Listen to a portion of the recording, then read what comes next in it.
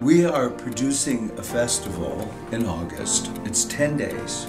The idea is to do 3 productions in true repertory, to do 11 performances in 8 days of performance.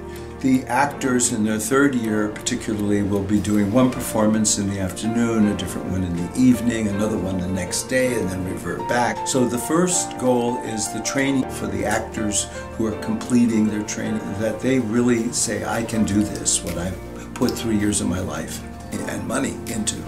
The second is to introduce that idea of training and building stamina to the community, to offer that to other people who are interested in training as an actor. Your support is necessary for them so that they can actually bloom, flourish, act in front of people. Tuitions simply don't cover all the expenses of 3 productions. These young people have been working for months and months, and in some cases years, to get to the point where they can perform for you. But theater is expensive.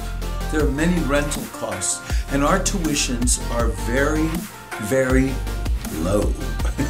I've kept it this way so that they can afford to come. It's been my experience that everyone who has talent for the theater or for acting or film has a spark of genius. This individual lives for inspiration and communication.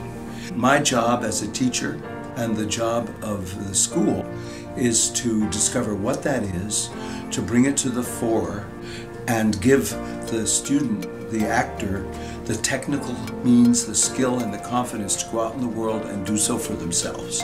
I want all of the students to have a feeling of accomplishment, success. We love it, and we love working on the characters, and we love playing them in front of an audience, and that's the most important thing, is do you love the art in yourself?